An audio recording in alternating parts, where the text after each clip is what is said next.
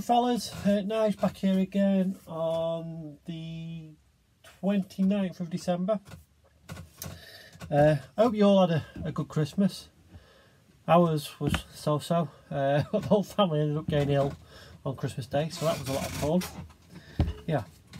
Anyway, this is mainly a video to talk about what I'm going to do for Kursk and an inbox review of all the kits and bits and pieces I've got in front of me that I'm going to show you in a minute that I'm going to do for Kursk. The main part of the build is going to be Hasegawa's G2 Stuka. Okay, so this was flown by Hans Rundell, however you pronounce it. A bona fide Nazi who, even after the war, was trying to get the Nazi party up and running again. Let's say he was very far. Is it far right? Whatever. He was very far right. But he was one of the few Stuka tank buster aces. Okay. As I'm going along through the build and what have you, I'll dig up some more detail about him and all that sort of stuff. So that's going to be the main build. For that, because the guns are going to be so prominent on it and they're not drilled out or anything like that, I bought myself some barrels. So we'll have a look at those in a bit. To go with that, first for me is this little kit. Okay, so this has got 7 figures in it. I'm not going to be using them all, I don't think. I will tell you more about the plan in a bit.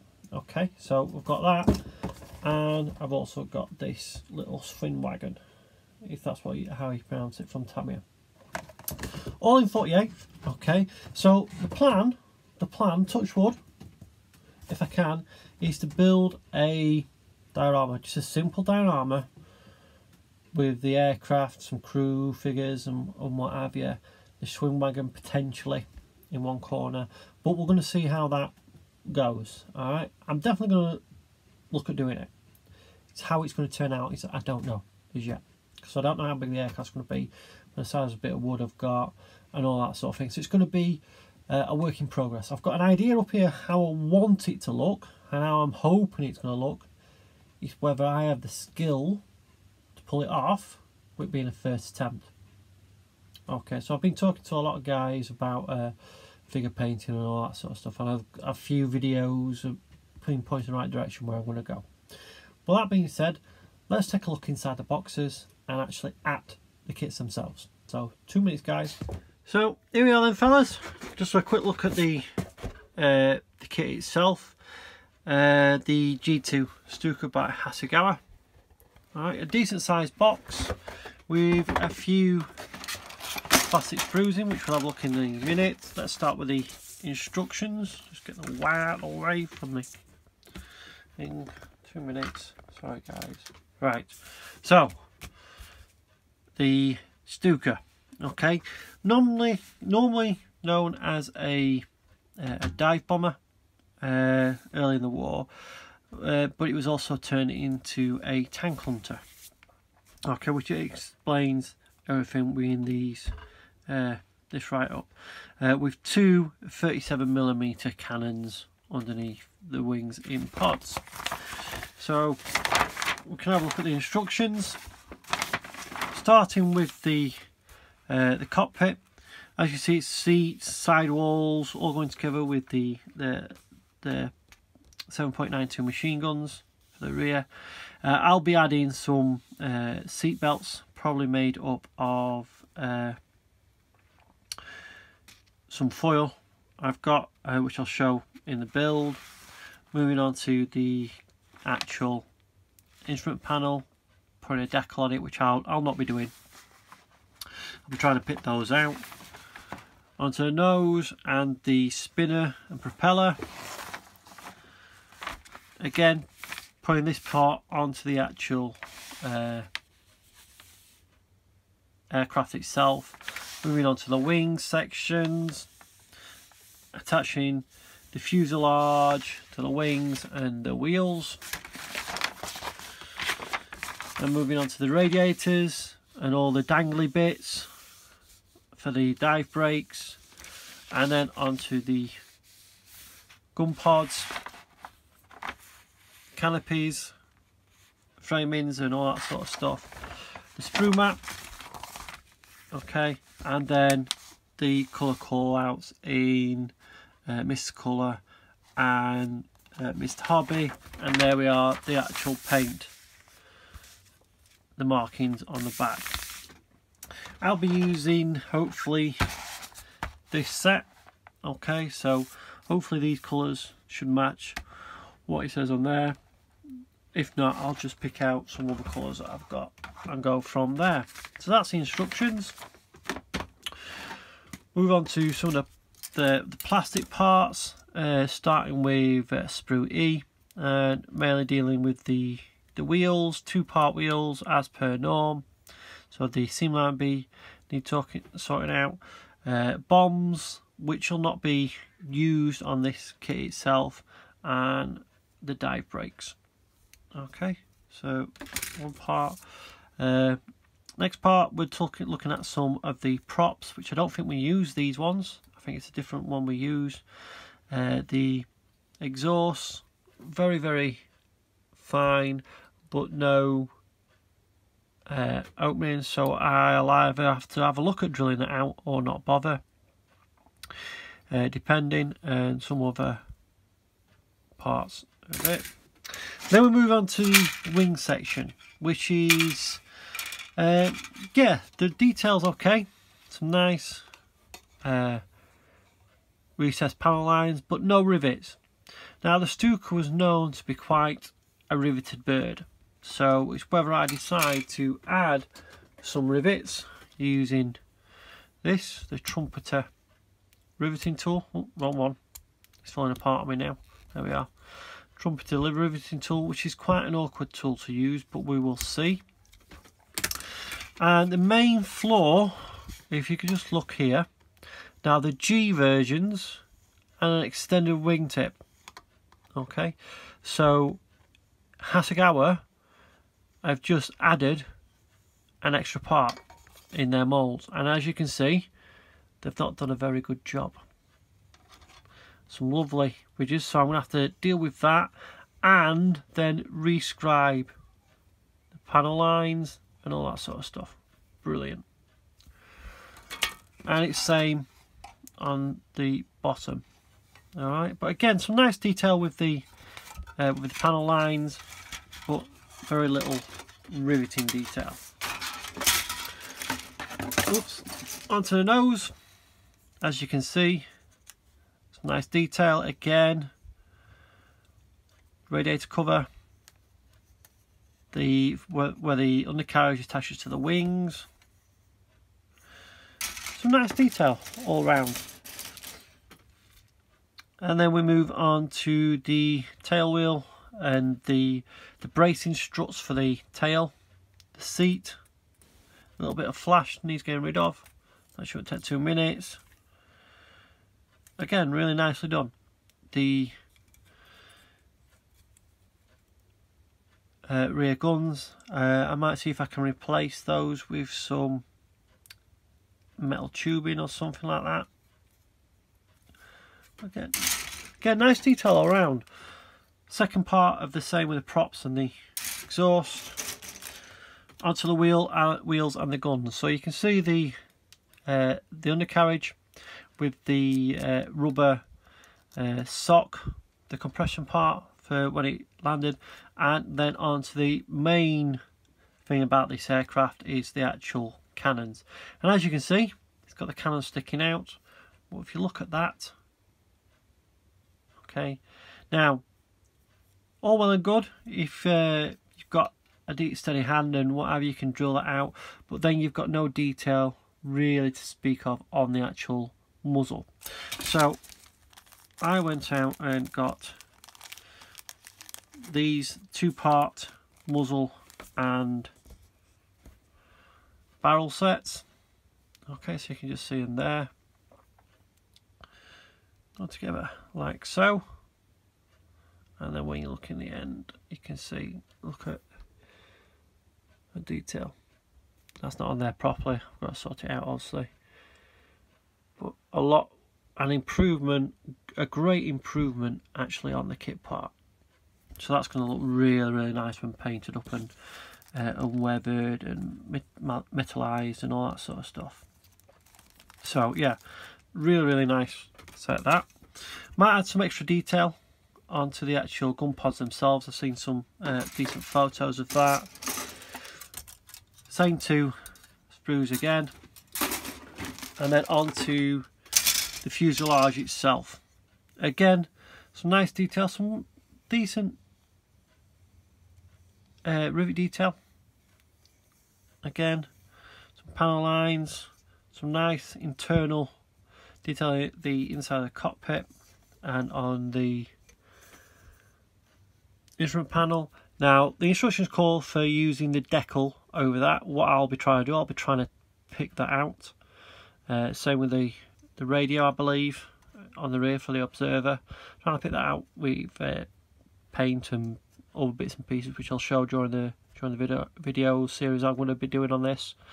The seat itself for the observer, yeah, it looks very comfortable as always. Okay.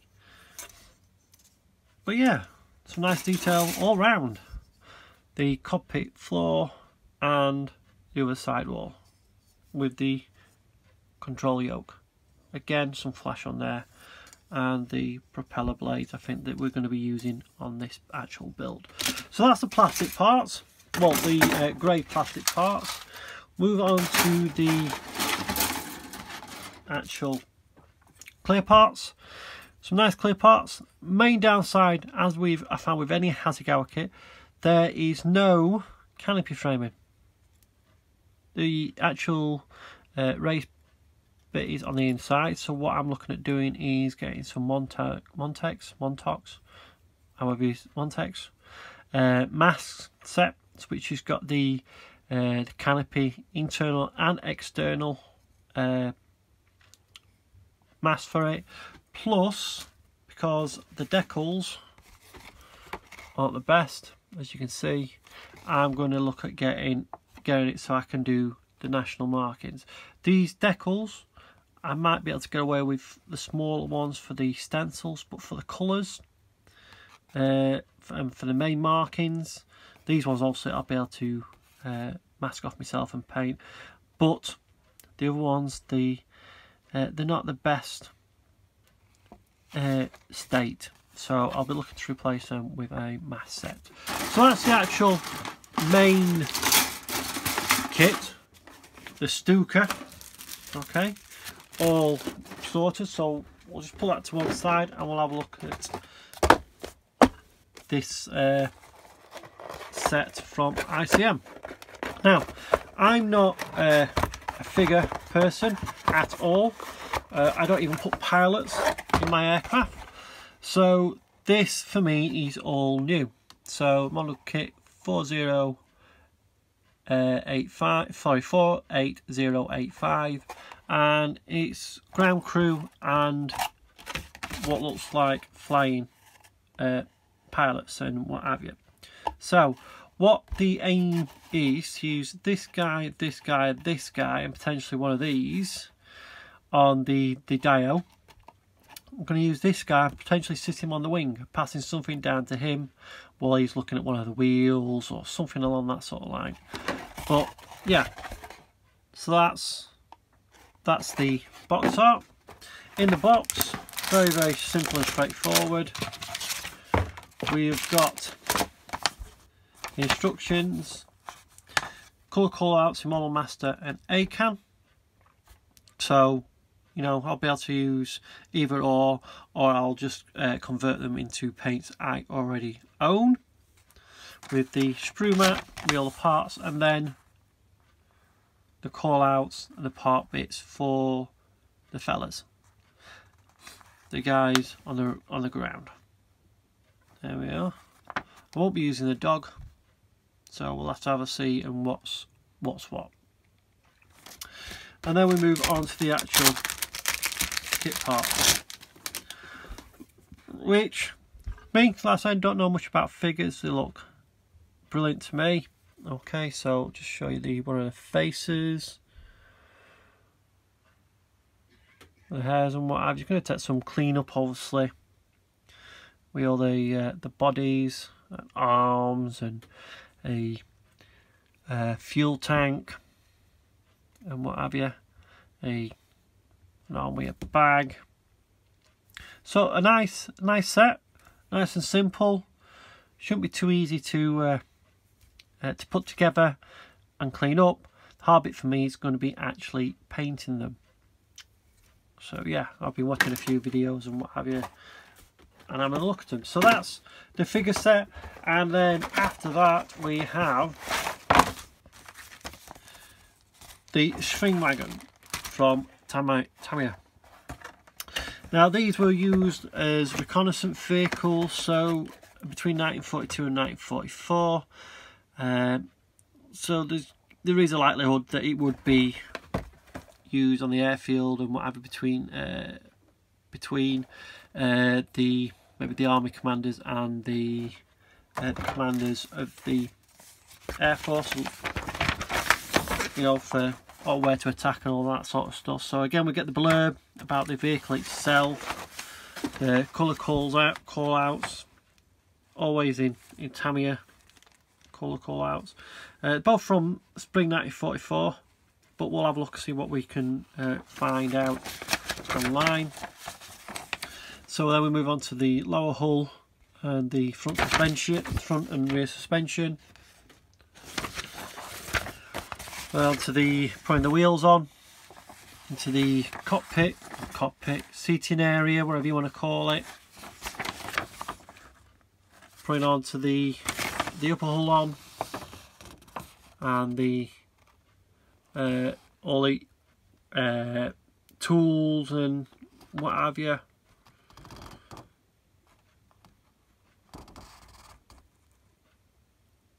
Lights, and then onto the clear part, not the clear parts, the clear parts and the canopy, and then onto the last bit, the what is that bit? I don't know. Could be exhaust, and the actual prop for when it goes in water. So yeah, a nice little subject. Onto the actual parts themselves. So sprue A, we have the upper and lower hull, seating compartment with the skid plate, wheels, nice texture on the actual canopy or roof or whatever you want to call it. It's nice detail on the wheels. They'll pick up some dust and what have you. Onto the seats. Some nice detail on there. Steering wheel and propeller blade. Yeah, so a nice kit overall. So it should go together really well, as with any Tamiya kit. Really looking forward to starting these. So yeah.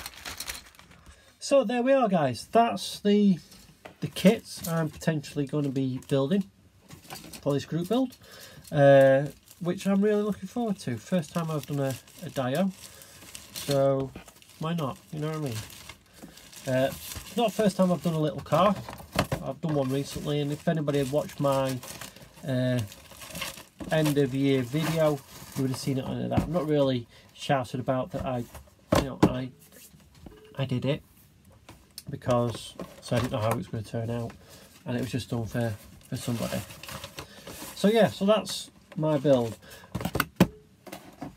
Any tips obviously welcome.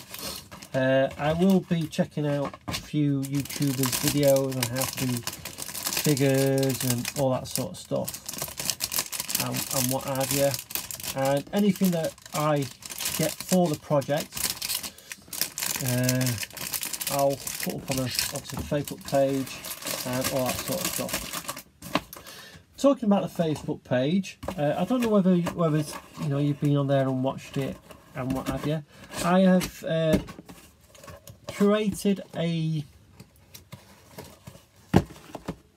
a album to put your finished works in. So when they're finished, yes, by all means, post them on the Facebook page.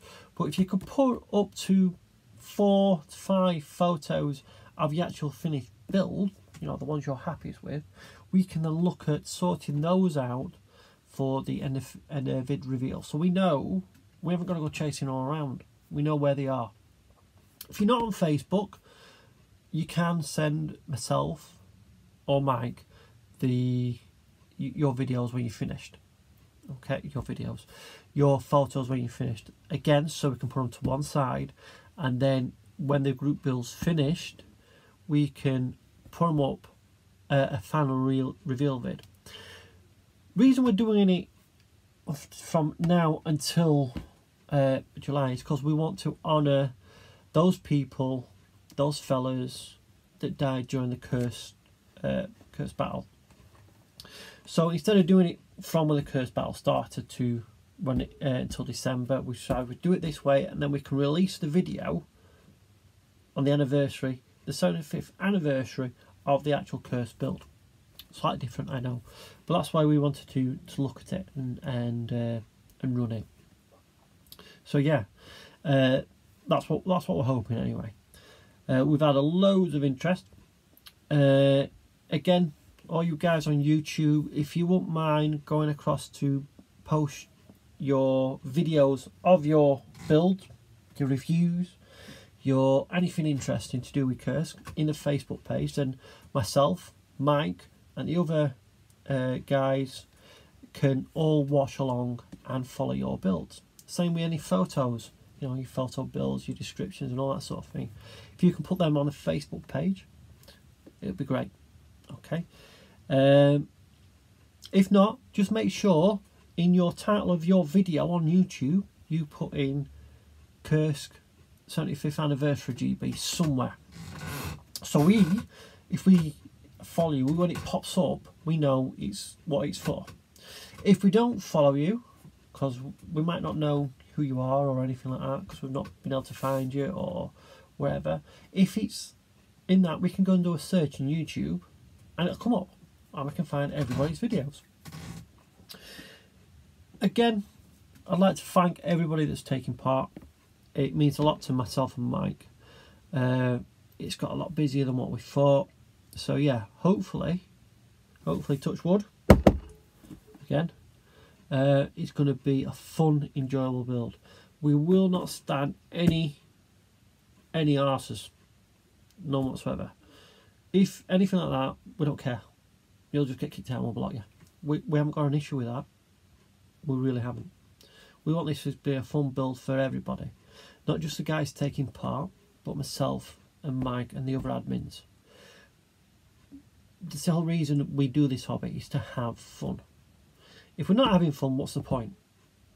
Now, myself and a few others had a crappy 2017, so we want to start 2018 off the right way, especially with this build.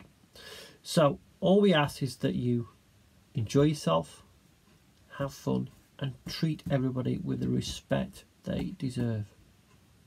And if that's the case, you know it's going to be a fun build, and we should have plenty of finish. So until the next video, guys, stay safe and look forward to the first, where we can all start, and see you on the next video. Bye for now, guys. Bye.